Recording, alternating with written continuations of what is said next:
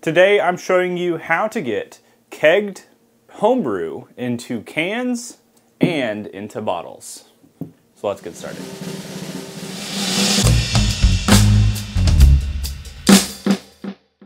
So if you're watching this video, you might have a kegging setup at your house, which means that you are taking and force carbonating most of your brews at this point. And, well, I say most. You're force carbonating the brews that you want carbonated. The perks of having a kegging setup are super awesome because you are able to do way more with mead making, with beer pouring often. You don't have to worry about priming sugar, so stuff like that's really cool. If you haven't invested into it, I would recommend to do it. We're gonna talk about ways you can do that. I've also got 2 different videos on how to basically set up your kegging system, how I have mine set up.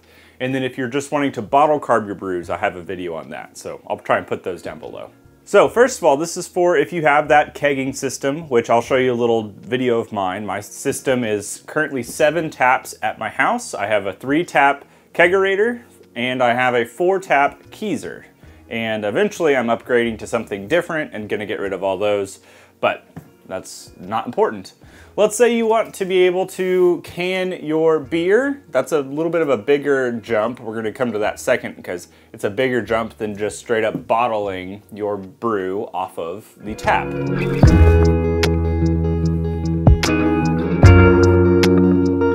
Let's say you have your brew ready to go, ready to be drank, but you're trying to take it over to a friend's house. You could do it a couple different ways, I should say. You can, of course, just take and go straight off the tap into a bottle, literally just pour from the tap into the bottle and then cap, after you filled up the bottle. Now, that's an easy way to do it. You'll hold your carbonation for plenty of time to get through your drinking. This is not the best option if you are trying to long-term age the brew. I would only really resolve to this option if I'm gonna drink it within a week or so, because it allows for more oxygen introduction. If you're looking to take and get less oxygen introduced into the brew, they make a couple different things. You normally want to try and purge your bottles with some CO2 at the bottom before you have your liquid go in there, and that's to help keep oxygen from flowing into there. It also helps a little bit with the bubbling up, so there's less problems with that. And the ways you can do this, I have 2 different things here. I have kind of like a beer gun. This is a beer gun that has a gas connection. The gas connection goes to right here. And what you do is you connect your gas line and you connect it to your tank, of course.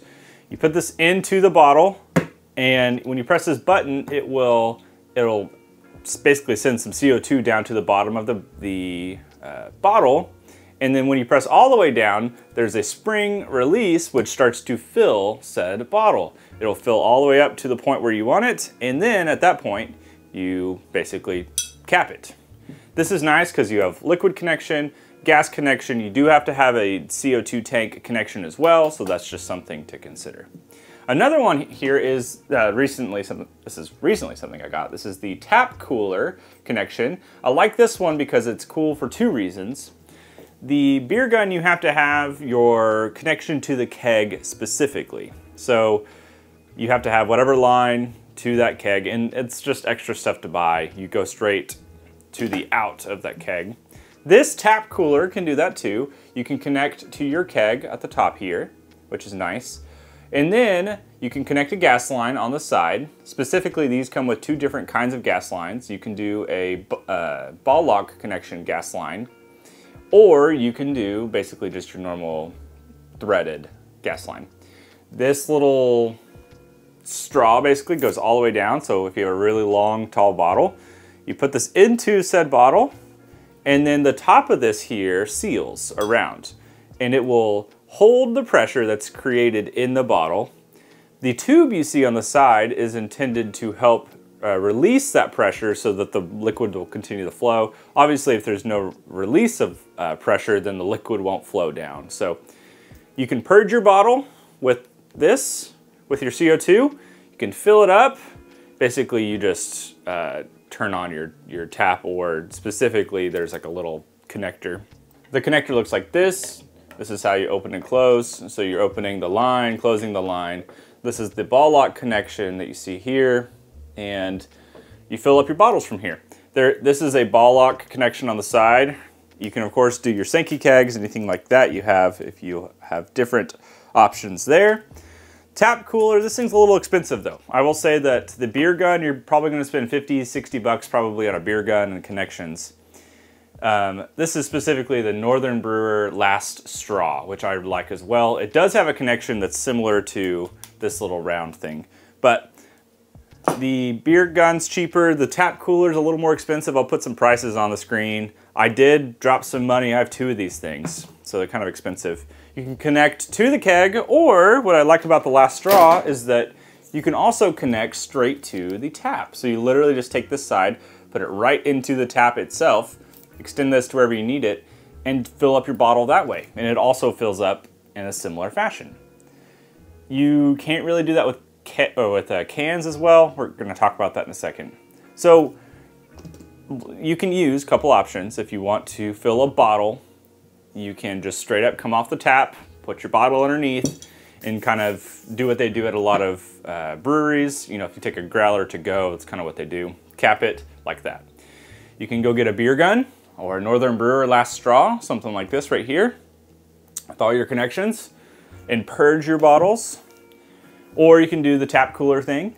Tap cooler's pretty fun. It has a in tandem thing that I'll talk about here in a second that I've used a lot.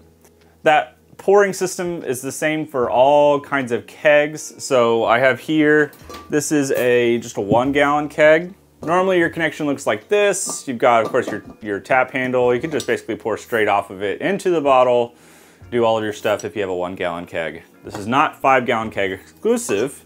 If you have the ball lock connections and you need to do this with the 1 gallon keg, they do make this thing specifically, which is pretty cool. It is a ball lock connection. So basically it is gas and liquid. I really like this thing because you could pour out of it, you could serve in a different way. You could actually use your beer gun connections as well to it. You can use your tap cooler connections. All of that is cool. I'll put some links down below to these kegs and this other equipment if you're interested in that. So coming off of the keg itself is a lot of fun, and honestly, it's easiest to do if you just are gonna drink it quickly, just to do the whole pour into the bottle and then go take it to your buddy's house. For long-term storage, I would suggest doing the beer gun thing, doing the tap cooler thing, because you wanna have less oxygen introduction, because beer, wine, mead, anything that's carbonated like that will have some problems when oxygen is introduced.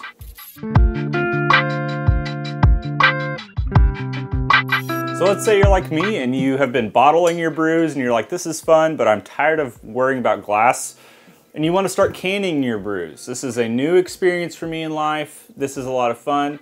This was canned probably a month ago and it still has carbonation. I can prove to you right now.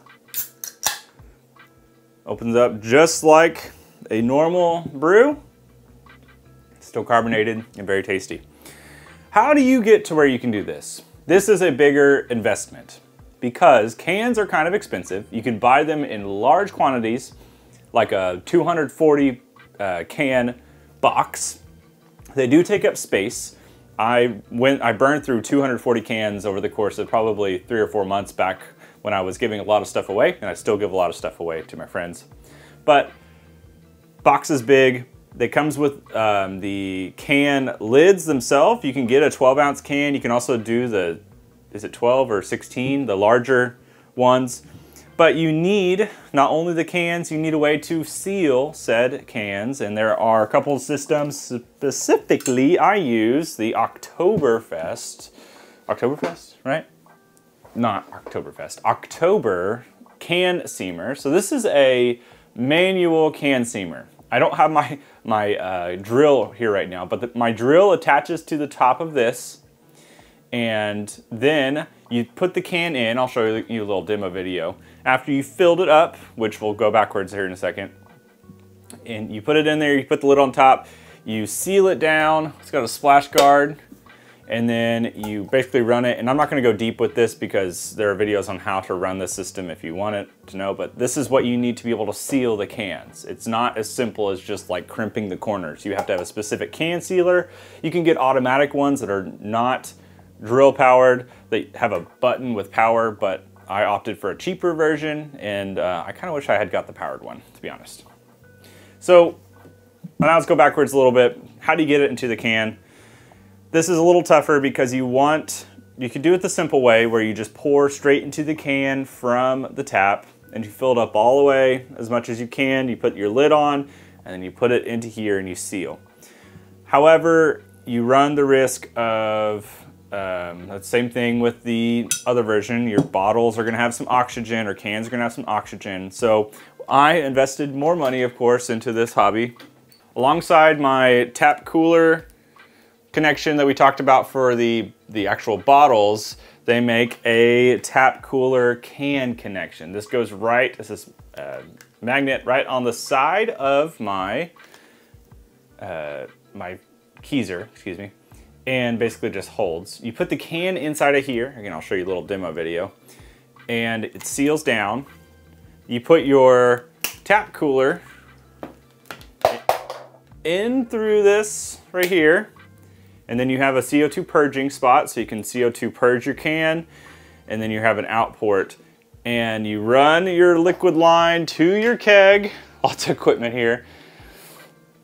And the thought is that with this filling up, it seals here, and because it's sealed, the CO2 comes out of this side, out of my tube that I normally have there, and then you get less, you fill the can with less oxygen or little to no oxygen. And that method is pretty nice, but it does take more time than just pouring into the can itself and then sealing.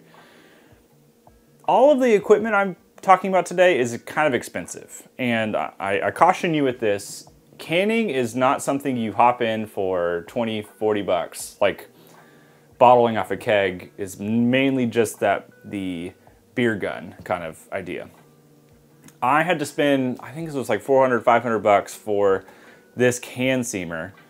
Cans are like 100 bucks for like 240, and then you have to buy, like if you want to do it the nicer way, air quotes around that, this little tap cooler setup is stupid expensive. So I've invested like probably 800 bucks to 1,000 bucks in my ability to be able to do this. Now, it's really nice, and honestly, I like the presentation side of it. It's kind of fun, but it is more expensive, and I would not suggest you do it unless you were just really wanting to spend the money.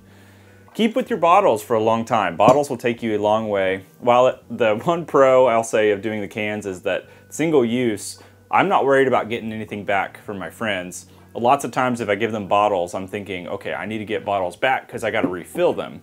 And sometimes it's hard to do that. With cans, I'm just saying, keep it.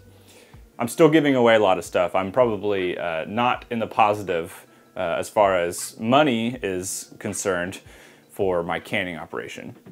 But both are really fun. I recommend you get started with bottles. Come off of your keg. If you want to see the kegging setup, there's equipment and stuff you need to get to be able to keg.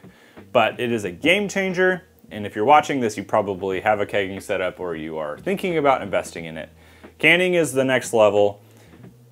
If I were doing this again, I would not get the hand one. It was about $100 more to get an auto, like battery powered, just put the can in and hit a button.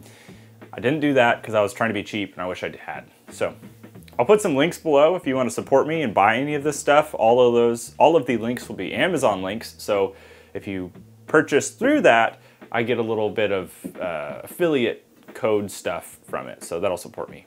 I think that's it. I think I've covered all of the basics of this for starters. There's probably more in-depth stuff, but I hope you've enjoyed. Let me know what you think below. Make sure to hit subscribe, and I hope to see you in the future with another video. Cheers.